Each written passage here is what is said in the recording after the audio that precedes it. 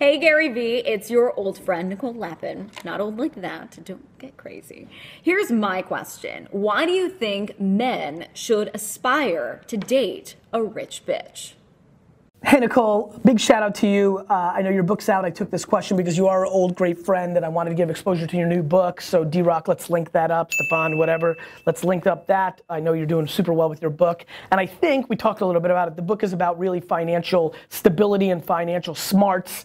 I think that a man should marry a rich bitch or be in that situation, or a woman should marry a bitch dude for the same reasons that having a stable financial partner is always a good decision in life, right? Like that, people that are unable to manage their money deal with so much stress, and money is not the most important thing, but when you don't know how to handle that, there's an enormous amount of stress that comes along in life, and it's not about how much you make. I mean, there's plenty of people who know how to manage their money making $37,000 a year and have a lot less stress than people that make $140,000 a year and don't know how to manage. To me, I'm anti-stress. Money management is at the tippy top of the list, probably right below the health and well-being of family, and that would be the core reason.